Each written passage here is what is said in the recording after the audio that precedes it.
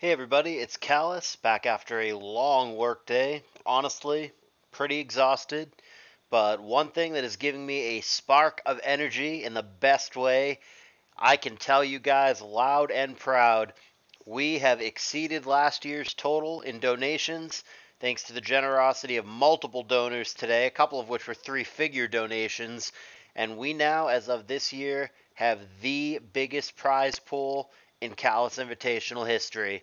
We have exceeded last year's total by a few dollars. It's the highest we've ever had, and the tournament still has several rounds to go. So really the only question now is how high will it go?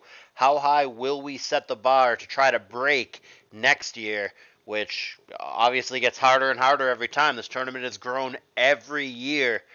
I really, being honest with you, I thought maybe that trend would stop this year. I thought it would be very, very hard and unlikely to top last year.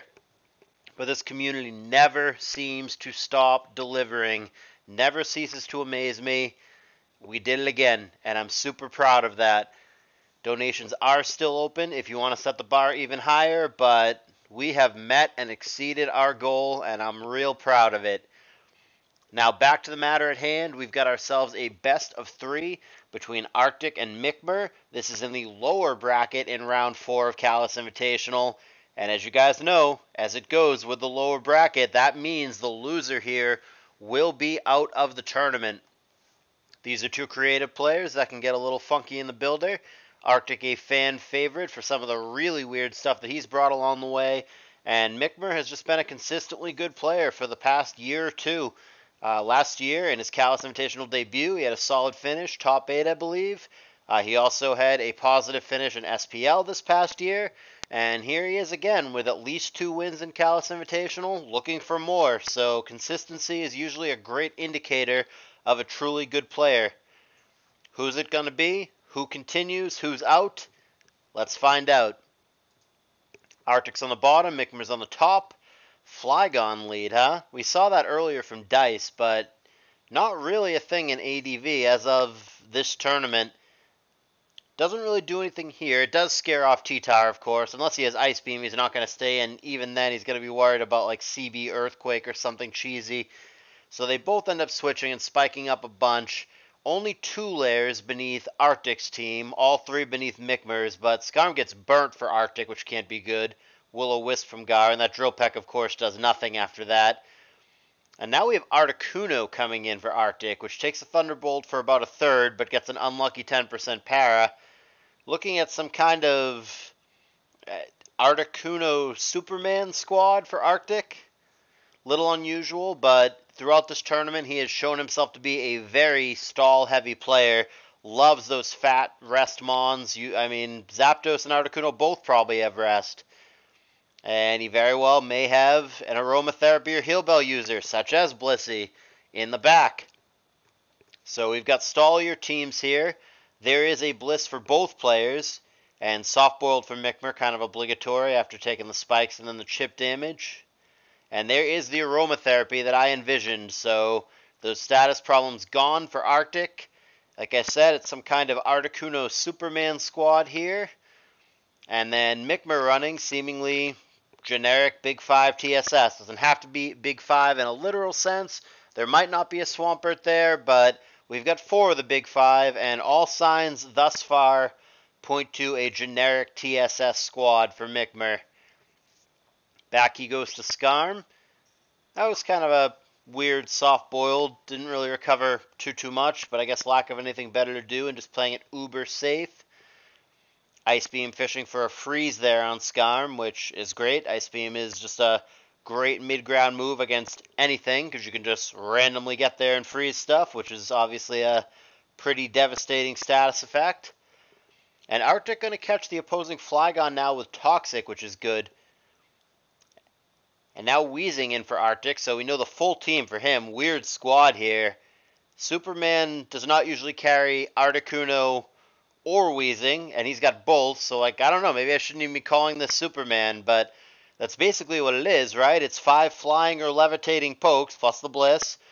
So he just built in, doesn't care about spikes, and he's going to try to win by having spikes that the opponent does care about, that he doesn't.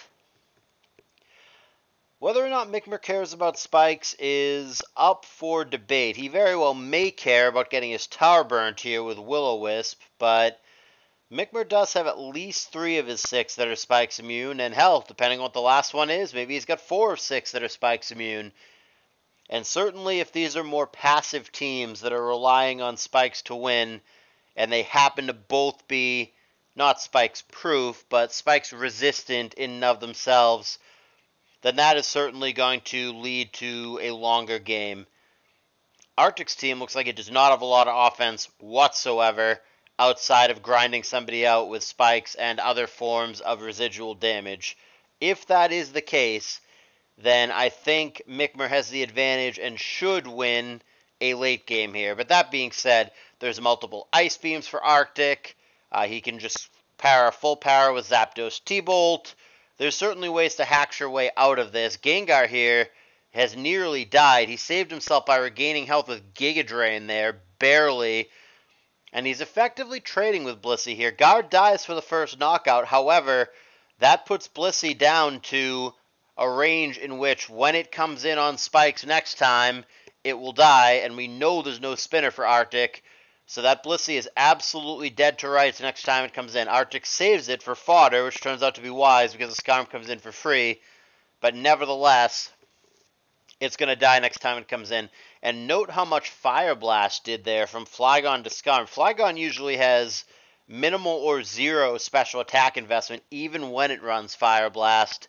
So the fact that it did that amount of damage means that it's either some funky spread that does have investment, and maybe it's got like Giga Drain or HP Ice or some funky surprise move in the back, or alternatively, it could be a physically defensive Skarmory for Arctic rather than, well, I was going to say the more traditional, but I mean the really traditional thing actually is physically defensive. That came first. But in more modern times, the standard, I guess is the better term, far and away more popular is the special defense invested Skarmory. It may not be that, though. It may be an old school physical Skarm. Good old defense investment. The Drill Peck doesn't really tell me one way or another. Gotta be honest, don't really know how much Drill Peck is supposed to do to Skarm normally, but that is barely negating lefties. It does 7 and then 6%, and it is yet another Pokemon with rest. In fact, seemingly everything other than the Blissey itself and I guess Flygon, everything else has rest. The Skarm does, Articuno does, Zapdos hasn't shown it, but I suspect that it does, and even Weezing has rest, so this is an Arctic team through and through. This is the way this man likes to build, and by man I mean like 11-year-old child. But this is the way that he likes to build. He likes these very fat, sturdy, stally teams with a bazillion rest mons and a heal bell. This is Arctic 101. Whether it gets it done here against Mikmer, unclear. We've got ourselves a close game, and it is less close after that critical hit. That mattered for sure. I don't know why that killed, even with a crit. That's got to be a non-calm or careful. That's got to be a non-special defense plus rest Zapdos. It's got to be like a modest rest Zapdos or something funky to that effect. Because a bulky Zapdos there, which is almost certainly what it is when it is rest, a bulky Zapdos there would not have died to that crit. By like quite a bit too. It would have survived it always and comfortably. So I think it was actually like some kind of an offensive zap that had rest just because why not heal yourself and get out of the way, because Blissey can just make it go away and just get you back in action, I think is the thought process there. But the rest actually makes it misleading and makes it look like it's going to be a bulky defensive set, when in actuality I think that was a modest Zapdos there despite the fact that it had rest, which is awkward.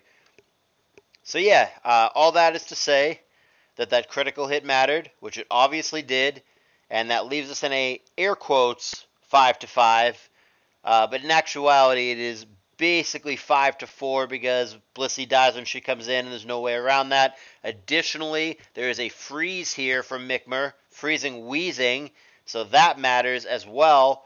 Relevant hacks coming down for Mikmer with both the crit and the freeze. Ice Beam, you know, it's one of those moves. Ice Beam and Rock Slide are just the two big moves in ADV that are just complete nonsense, steal games away like nothing else. You just get there sometimes. They just get their added effects and break the game wide open sometimes. Fire Blast there is threatening to thaw the Wheezing, but he's already thawed anyway, and he's going to get Sludge down. Hey, Sludge Bomb is going to Poison Bliss, which doesn't do as much as Toxic does, because it's regular poison rather than badly poisoned. And it's funky that Game Freak decided there needed to be like two different kinds of poisons, regular poison and bad poison, but alas, here we are. But Blissey can fight through it reasonably well. The Sludge Bombs themselves are only doing, I think I saw them as low as 27, and now 30, I think, is the best one that I saw, roughly that range. That one does 28. Blissey's fine, just soft-boiling it away.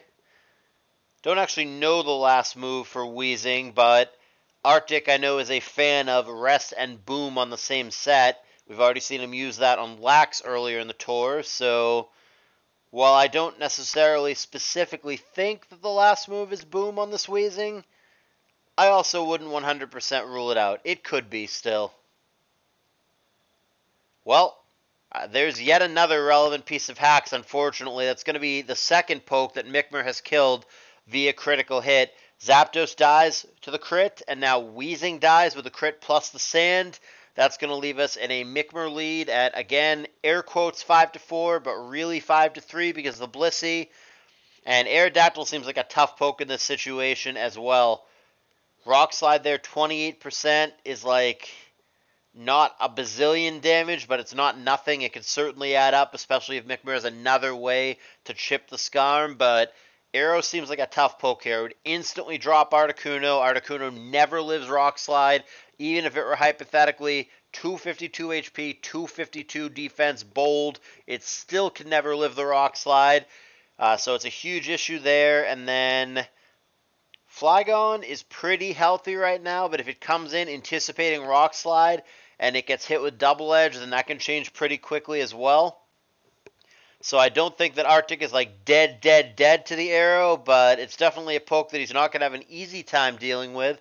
And the bigger picture issue here is how does Arctic win the game? Anything that's like remotely offensive for him, other than I guess maybe the Flygon, is dead. And certainly spikes are not going to be a win con for Arctic in this game. So now he's going to try to poison and flinch combo to get Flygon down on the other end. He does not get the flinch that he's looking for. And he's going to go for rest. So yes, literally every single Pokemon on the team, other than the Blissey, has rest. 5 rest users plus an Aroma Blissey is the Articuno Wheezing Superman special here from Arctic. As always, you got to applaud the kid's creativity. I don't know if this team is good or not good. I could see matchups where it would be, and certainly matchups like this where it looks like it's super not good because you're too spikes reliant and the other team doesn't give a shit about spikes. As it turns out, 4 out of the 6 pokes for Mikmer are immune, so this is obviously not a good matchup for the team that Arctic brought. But whatever you think of the team, good, bad, indifferent, it's really cool, it's really creative, and it's something that nobody else has really brought anything like this, so you gotta applaud the kid's creativity, if nothing else. That being said, like I said, I think it's a bad matchup. Bad matchup, plus Mikmer getting relevant hacks, such as killing 2 Pokemon via crits, I think is going to be too much for Arctic to overcome, and I believe Mikmer is going to be carrying a 1-0 lead going into Game 2. Sleeping Flygon as the last poke here. Rock Slide connects but doesn't kill. Pending a miss here, we're done right here and now. And the Rock Slide does in fact connect and Flygon faints. So Mikmer does take the 1-0 lead here. As you guys know by now, it's best of 3. That game on the long side, 88 turns. Don't have too much to add that I didn't say already. Like I said, I thought it was a bad matchup for Arctic in the first place. That plus relevant hacks for Mikmer. What are you going to do? So Mikmer takes game 1, and we move along to the second game. Arctic must win this game and a theoretical game 3, or he, despite his impressive run and his awkward circumstances getting here, will be eliminated from CALLOUS Invitational 6. Can he make the comeback against Mikmer, a top 8 finisher from last year? It's got to start here. Here's game 2. Switch those sides for continuity. Arctic is on the bottom, Mikmer is on the top. Meta and Hariyama, respectively. And apparently Arctic does not want to deal with Hariyama. He goes with the immediate explosion, but does not connect with Hari or the bulky water that he maybe thought was coming in.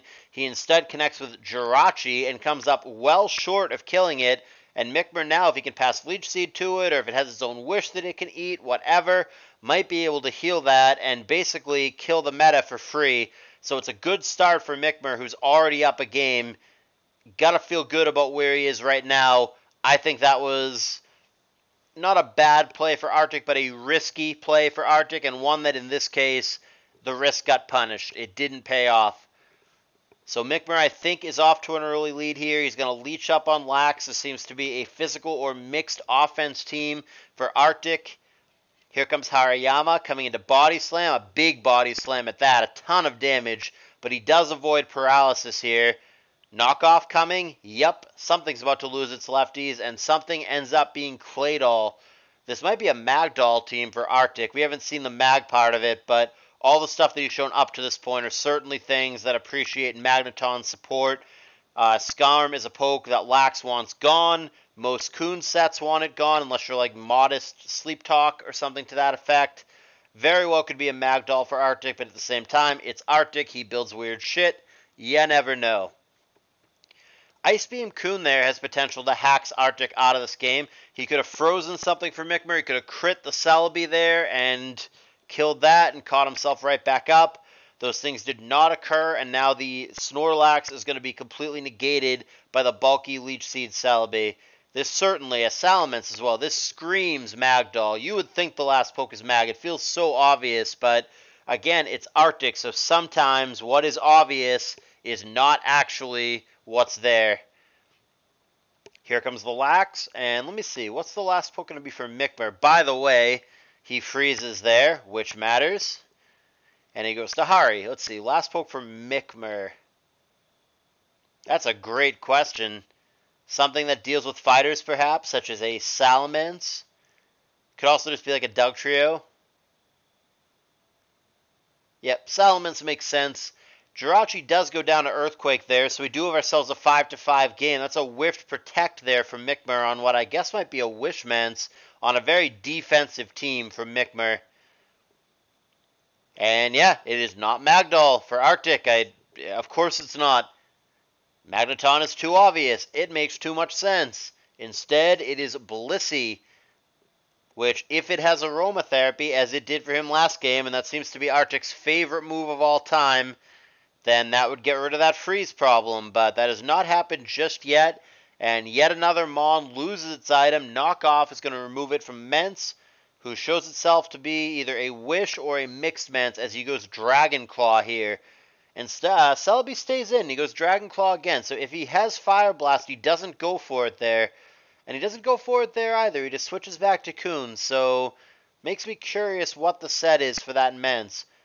Lax is still frozen from before. Hari with a chance to do even more damage to something. And does predict the Mence and get it with Rock Slide. All that damage adds up because he doesn't have lefties anymore. But of note, we are playing a sandless game as well. So things like the Lax, the Celebi, the Suicune that are already bulky to begin with are going to be even bulkier when sand is not there to negate lefties. Of course, that's if they even have their lefties, because the Hariyama is trying to make that not a thing. So Arctic here has had quite a few chances to get the thaw on his Lax. His full health Lax, might I add. It's nursed itself all the way this whole time through a sandless game, back up to 100%, but he's done trying to thaw. He doesn't want to get the Coon too boosted. He feels the need to respond to it with Bliss, and here that comes. Ooh, and it's a Calm Mind Bliss, so that is not going to have aromatherapy for Arctic, so he's going to have to get rid of that freeze the old-fashioned way. And Mikmer, despite being way ahead on boosts, is not interested in getting in a Calm Mind war with Blissey, so out of the way he goes. Some switching here leads us back to this matchup. It's going to be even more opportunities for this Lax to thaw, and he just won't. That thing has been frozen for what feels like 10 turns. Will not thaw. Finally! And he gets a body slam. Oh, a good body slam. Doesn't crit, but he does para. And that's going to prompt him back. Full power works as well. All right, back in business for Arctic. And there is CM, but should be immediately deterred by the Hariyama, and there's the brick break, just in case Arctic got cute and stayed in, which he didn't, thinking that Claydol's going to scare him off here, and that is correct. We end up Mence on Mence, and Mikmer's comfortable staying in. He goes for Dragon Claw. That would have certainly killed his counterpart. Interesting that he goes for Dragon Claw again there. 22%, first one did 21. In theory, the Lax should survive here, but no, the Troll damage roll, possibly something close to a max roll, is going to take out the Lax, who could have easily lived there and gone for a rest or a boom, both of which would have been relevant. But Mikmer gets the cooperative roll, and Arctic, just like before, finds himself behind. Now, granted, Mikmer's team lacks offense in a big way and may have a hard time actually closing games. He's going to give Arctic a million opportunities to set up with this Coon or set up with the Bliss, both of which are CM users. But those are going to be really the only win conditions here. Claydol, obviously not a sweeper, and a low, no lefties Salamence is not going to do it for Arctic either. So he's going to have to get there with the Coon or the Blissey. Right now, Celebi's keeping him at bay, but it's pretty temporary. He can freeze the Celebi, he can crit the Celebi, or if it really goes long, he can PP stall him out of Leech Seed with that pressure ability. There's 16 base Leech Seeds, effectively 8 if he's using them against Coon. If we go really, really long here, we could stall him out. Mikmer's actually trying to stall him out of Ice Beams here. He's trying to go this whole time without a crit or a freeze. It is a dangerous game that he's playing. And interestingly, Arctic this whole time is just Ice Beaming. He's not bothering Calm Minding for a second time. Now he does, but man, how many Ice Beams is that? This says that he's down to 2, and I'm not even sure if that's correct. I don't know how many of those might have been against the other Coon, and I'm way too lazy at this point to go back and try to look at it.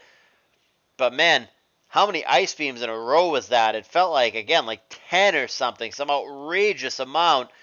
And Mikmer just forever avoided the crit or the freeze. So it has felt to me like Mikmer has gotten the better end of the RNG thus far in the series. He got 2 relevant crit knockouts in the previous game, and he has certainly avoided many opportunities to get really unlucky and be in a really bad spot in this game. Certainly, the Celebi at any time could have just been dropped by a crit or a freeze or what have you, and we're looking at a very different situation. But as it stands, we've got ourselves a 4-4 in what is again looking like a longer game. Last one, 88 turns or whatever it was, pushing 90. And this one is looking like it'll be at least the same, if not more. 4-4 in a sandless, spikeless game. This could take a minute. Now, Hariyama, unfortunately, misses an opportunity there to go for Rock Slide. Goes for Knock instead, which does like nothing. But the Mence is not going to be a super reliable long-term switch into the Hari on every single turn that it attacks it. Even very minor, even just knockoff.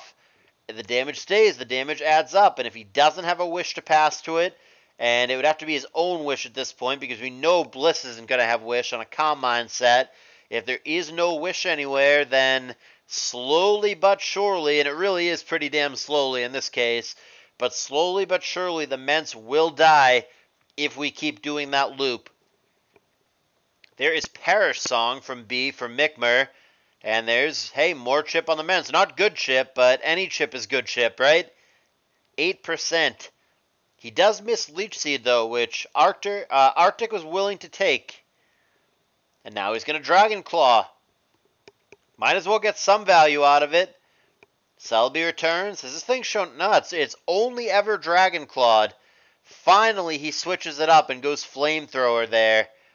And it's met by an instant recover. Flamethrower again, fishing for a crit. He gets a burn this time, but man, Mikmer has given himself a lot of opportunities to lose his Celebi to a crit, and it has just never come, which has got to be frustrating for Arctic. He switches it up to Dragon Claw. He's had a couple opportunities to wish there that he hasn't taken, so it makes me think that the Mence genuinely doesn't have it. We end up doll on doll, and it is a boom, and it is very heavy, but it doesn't kill him. It gets him for 92%. Dragon Claw will finish him, though, and it leaves us in a 3-3. And again, the Hariyama comes in for the threaten. Rock Slide there, obviously aimed at the Salamence. That's not what he finds. It's the Coon, CM, and Knockoff. That Coon is going to be also without its lefties. Only Blissey for Arctic has an item at this moment.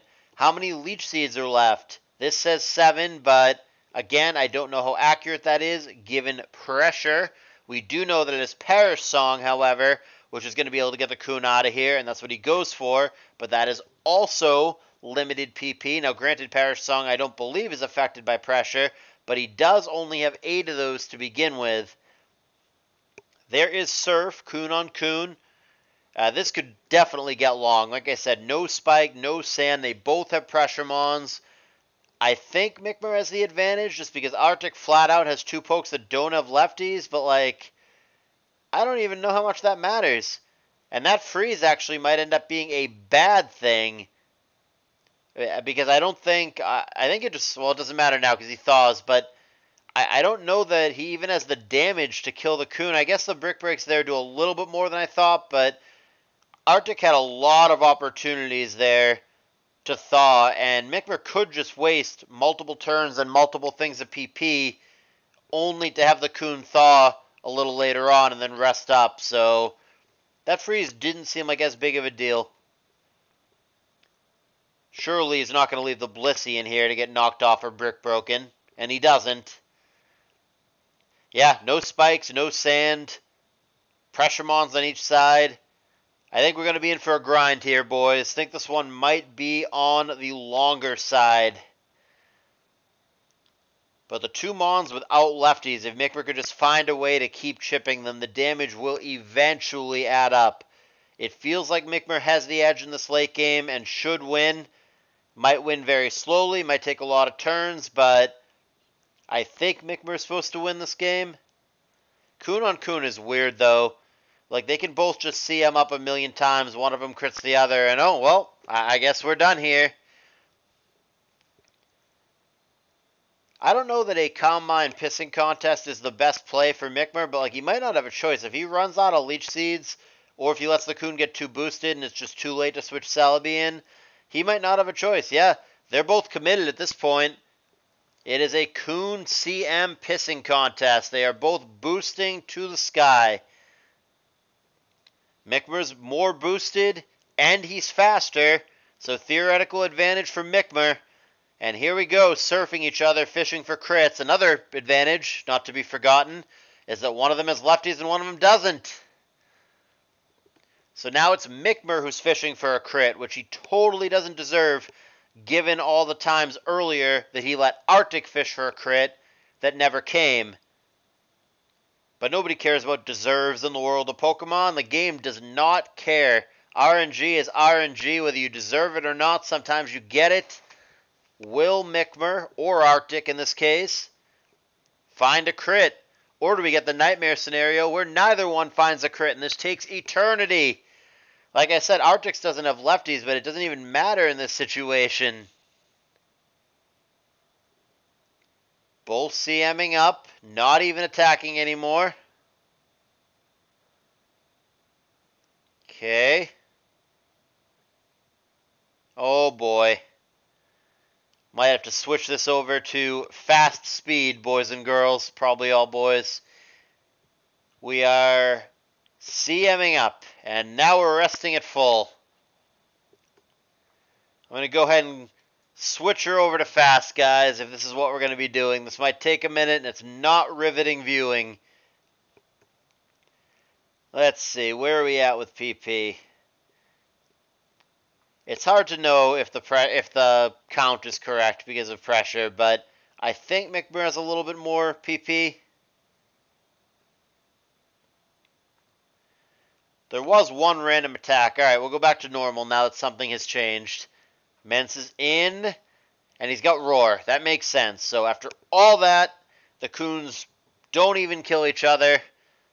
And it's going to be the Salamence using Roar, which I don't mind in general, but I think it's way, way, way better when you have spikes. But I guess Arctic only has the 2 Mons on the team that can learn Roar, and he felt like the Coon on this squad needed to have Ice Beam, which I think he's right. I think I agree with. So I guess by default, if you're one of those people who feels like you need a phaser, can't leave home without it, I guess Salamence gets the short end of the stick and has to have the spikeless Roar. So here we go again with Coon on Coon. Sleeping Coon on Coon to be even more exciting. Don't forget, though, it's CM Bliss, so I mean, if he can, like, freeze the Hari or something, the Hari is going to check the Bliss indefinitely, but if he can do something with the Hari, hit it with a crit or freeze it or weaken it enough to make it so Bliss can crit it or something, then maybe the Bliss can just sweep the game. Certainly, if he can run Mikmer out of Leech Siege, which he's already low on, then there's nothing stopping the B. It's just the Hariyama that's preventing it from going wild right now.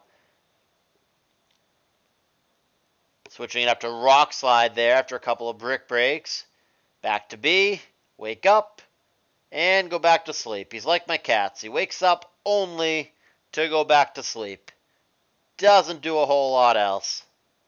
Not a bad life, if you ask me. Here's Hari and Blissey, sure. Opportunity to attack something, not that it does a lot. Knockoff getting him for 2%, but he doesn't have lefties, thanks to Knockoff.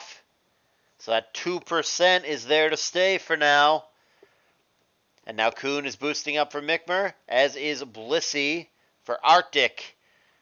Hasn't actually shown what his attacking moves are. In fact, hasn't shown anything other than Calm Mind. Okay. Yeah, Calm Mind pissing contest once again. Ice Beam tickles. 8 whole percent, nothing. Ice Beam again. And Thunderbolt does a lot more. So Mikmer is going to need a crit or freeze, or this Blissey is going to be a problem. Yeah, those Thunderbolts are going to add up real quick. And he is not trying to stall him out of Thunderbolts. He is fishing for a crit, and he's not even going to get another chance because of Para. And just like that, Coon is dead, and all of a sudden it looks like Arctic is going to win this game. Hariyama here is going to have to, I think, crit Bliss, and Arctic is not even going to potentially allow it. He immediately goes to Coon, which I think is smart. And there's the rest. And with that, I think the tables have completely turned, and I think Arctic is now going to win this game. It still might take a while if they play it out to the end. This is not a short one. We are approaching turn 200 here, which is exactly what I need after a 12-hour workday. But I think that Arctic is going to send us to a game 3. Yeah, fair enough. And Mikmer just concedes, which I appreciate. I don't think that was a premature forfeit. And saving me time and letting me sleep for a little while longer is a fantastic thing. So thank you for that, Mikmer. Alright, so we're going to go to a third and final game between these two players. Like I said, you guys know the stakes, but as a very brief refresher, the winner will be still in the tournament in the lower bracket, and the other player, the loser, is going to be out of here. That's all you need to know. I guess I should remind you real quick, if you've been enjoying the series right now, take a second, real quick, hit that like button, consider subscribing if you're not already subscribed. Let's get into game 3. Switch those sides for continuity. Arctic on the bottom, Mikmer on top. Zapdos, T-Tar, 2 most common leads in the tier. And it is a BP to meta and an immediate DD for Mikmer, who now goes for an immediate Earthquake. Meteor Mash does connect, but T-Tar survives comfortably.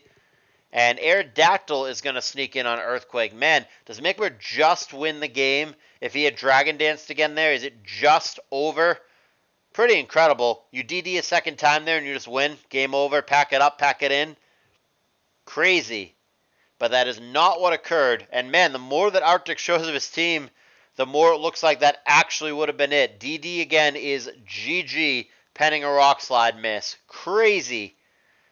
Now, obviously, it's a very hard play to make, and Mikmer did not know that at the time, but it looks so true. But anyway, let's focus on what is happening rather than what could have happened. Smeargle did get some spikes down, and then he blew up to finish off Tar.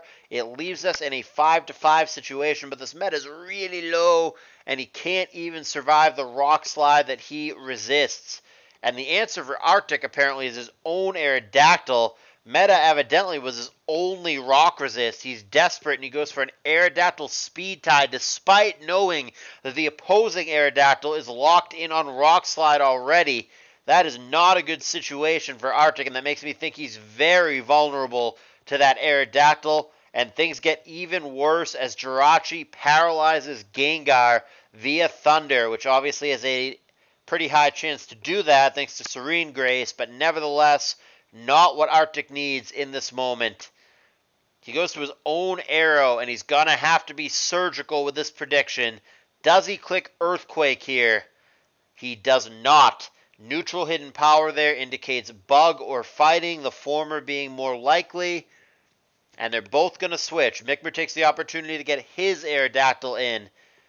And Arctic really just does not have an answer. He again resorts to going Arrow Speed Tie, knowing that the other Aerodactyl is locked on Rock Slide. That is real desperate for Arctic. This game looking very good for Mikmer. He just does not have an answer for the Arrow after his Metagross went down.